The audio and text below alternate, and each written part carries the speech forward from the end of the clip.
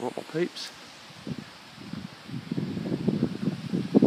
If they attack me and I run away, you are allowed to laugh. So the migratory geese. Actually, they're here most of the year round these days. Hello, fellas.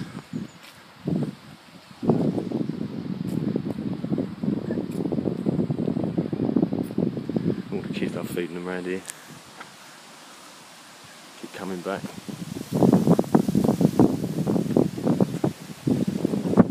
It'll be well windy, innit? Sorry about that. Fat wood pudding, wouldn't he?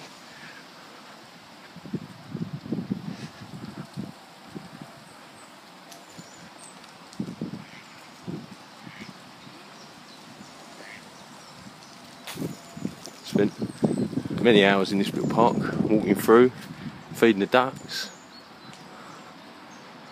watching the ducklings.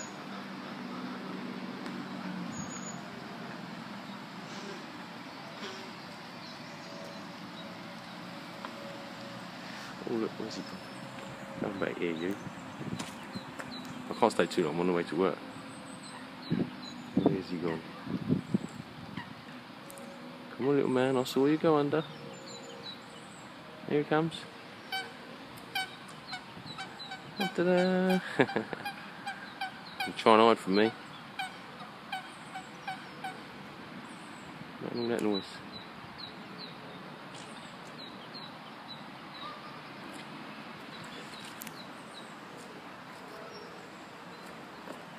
They're expecting their bread, look. Sorry, fellas.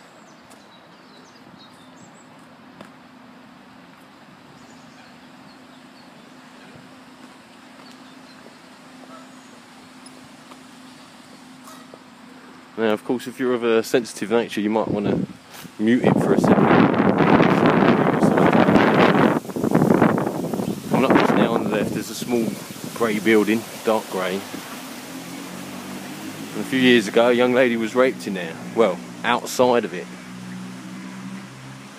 Like I said before, Orpington is just like everywhere else.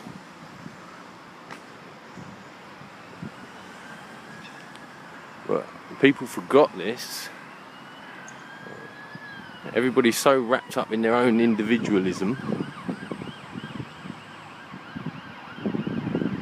We kind of forgot that we're all individuals within the same family. Isn't that weird? Or is that just how it's supposed to be? That's what I think it's just how it's supposed to be.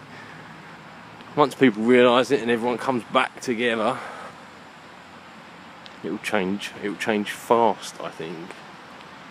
A lot of people won't like it.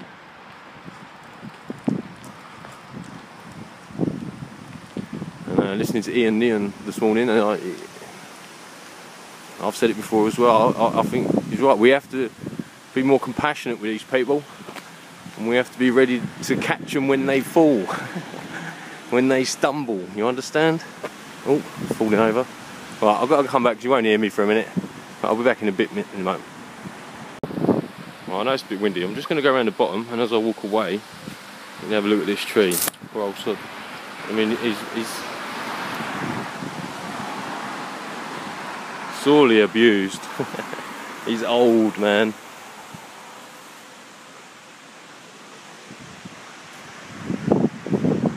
He's a big sod. Oh, falling all over the place today. Okay, so far. Don't know if you can see him in there. I'll have a quick look again in a second.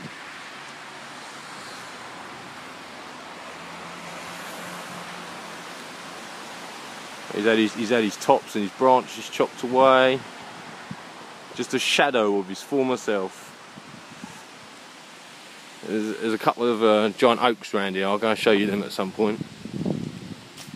There's reasonably quiet around this little bit. The main road's over there.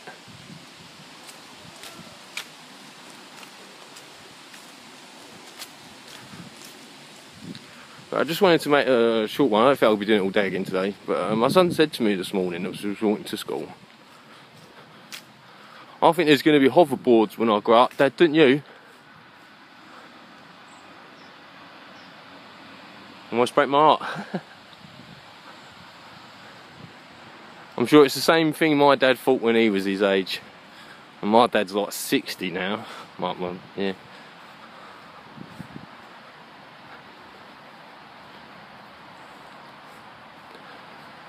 How long is it going to be before everybody realises, come on, and sold a fucking bag of nails, rusty nails.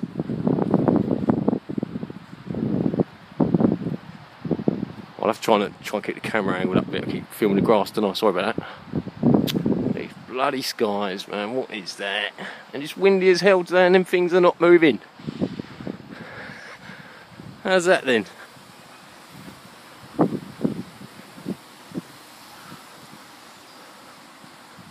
And another time I walk around the other side of this little area here. The St Mary Crow River runs through here. But this here's the man-made part. Little side pond. I mean, it might have been natural at one point, but I've seen them working on it and they're trying to maintain it now then.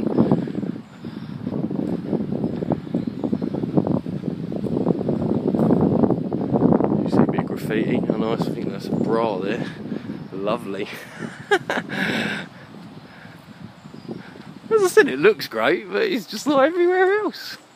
You go around the back of any old little town and you'll find some amazing stuff.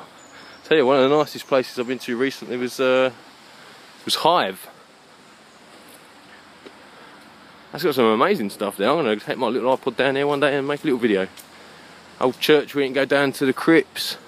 The beach is beautiful. They got an old town and a new side of town. If you're ever going to come on holiday to England, go to Hive, man. Little river down there. Can't see too much today. It's very overgrown. It was a project, keep our Cray rivers clean. That seems to have died off again.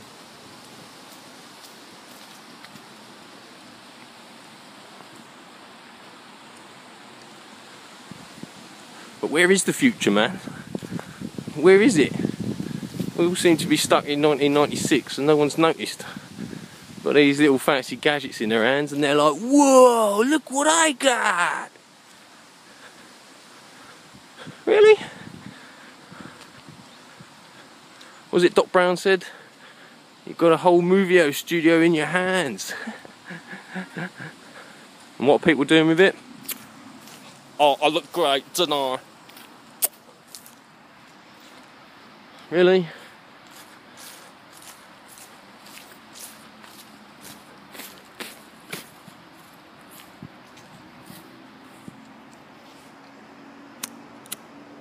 Let's have a quick look at that. I've got a couple of minutes.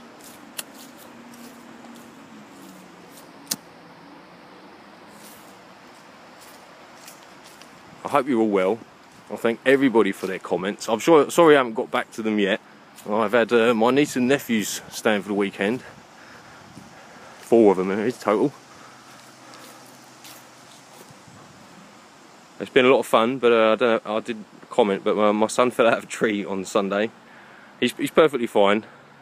I also found out last night that another nephew fell out of a window. So, what a family, eh? He's fine too.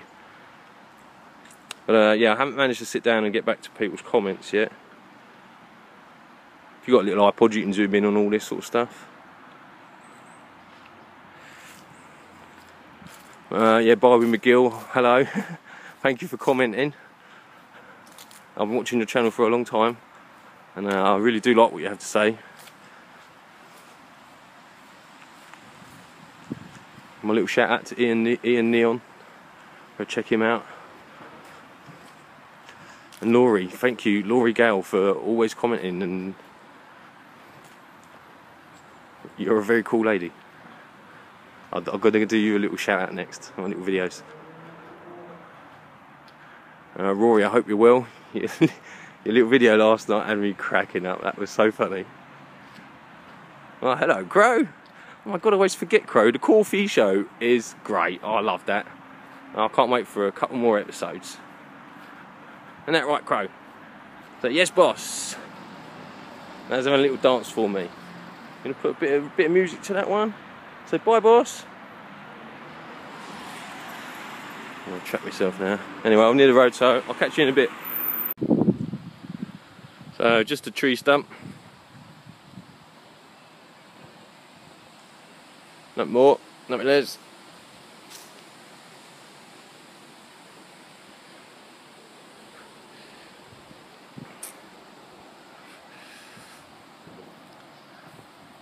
I love a bit of wood. I have a small collection of wood items at home. I'd just like to share with you all at some point.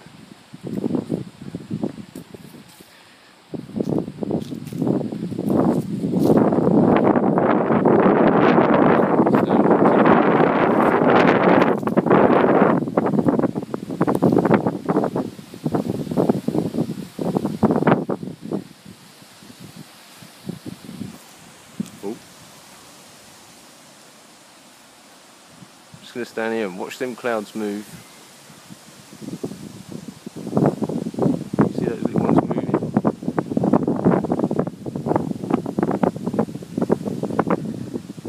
All at different altitudes.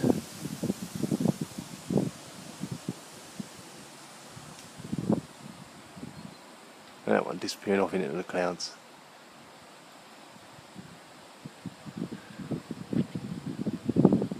I've got an old book.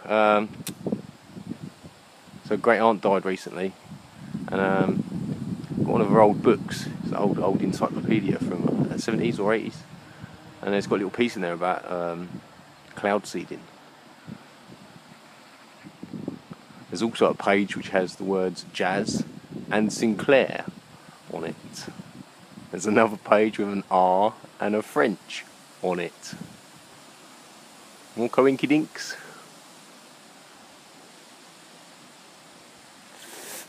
I do believe in coincidence.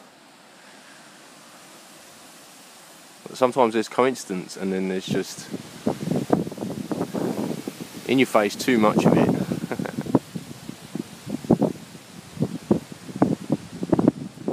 I'll touch on that one much more deeply at some point, and the future.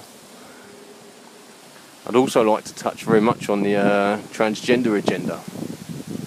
I'd like to ask everyone, do you actually know anyone going through this process, this problem, this diagnosis, this attitude? Do you actually know someone you can speak to about it? Because I do. I have someone very close to me, going through this situation, and yes, this person has been to Tavistock House. Does it mean what everybody thinks? I certainly know that the transgender problem is not a new one. It's old as the hills. Some girls have always wanted to be boys, some boys have always wanted to be girls. It's not a new thing, and it should not be treated as a trend.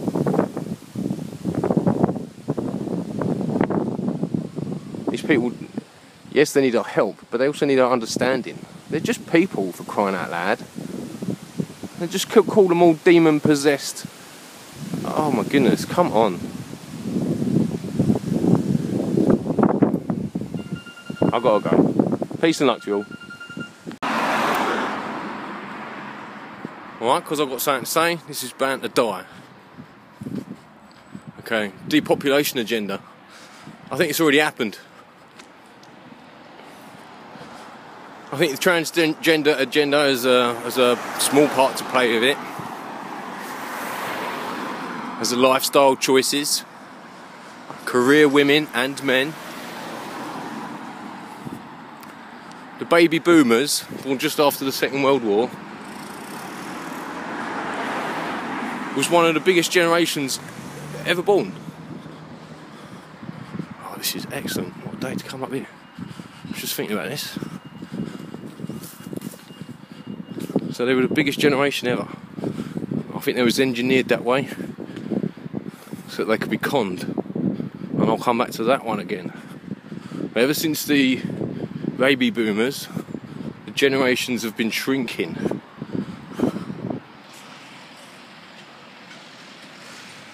They've been shrinking for ever since then. And I think the immigration thing was to cover that up. I think the mass immigration everywhere is to cover up the depopulation that has already happened. I think it happened scarily well. And why did people not notice? Because we was all getting crammed into the cities, the towns. Hardly anyone lives on the outskirts anymore. I love it when these guys get their models out. No one lives on the outskirts. Everybody's living in towns. Except for those with money, of course. I bring my kids up here sometimes, and we used to bring our own toy model boat. Nothing quite like that.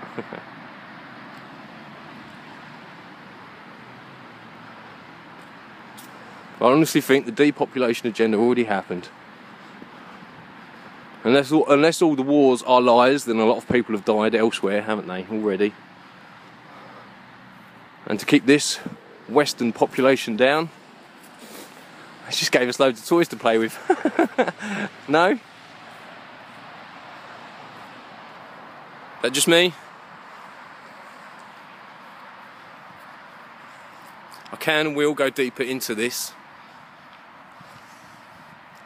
Well, I think the rest of it, Agenda 21, Agenda 30, I think a lot of it is fear-mongering. Don't get me wrong, I honestly believe they're trying to corral us. We've already done it, we're already in the towns and cities. Anybody got any chance of moving out? Laurie Gale. Do you think your grandchildren will be able to live where you live? Will they be able to resist the lure of the lights? I don't think so. No offence. I hope your grandchildren are very smart kids.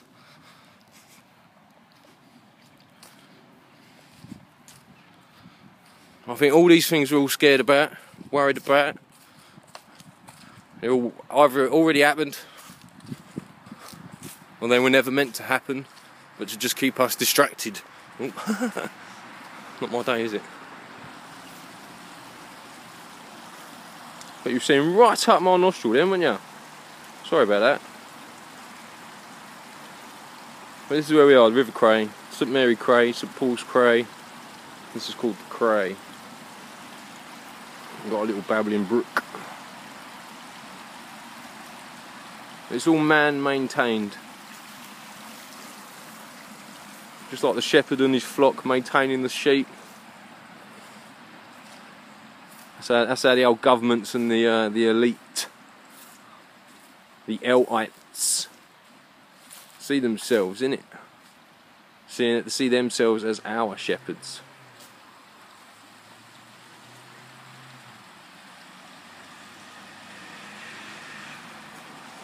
Not the black sheep of the family. I am the only boy out of 7 sisters. Just give me a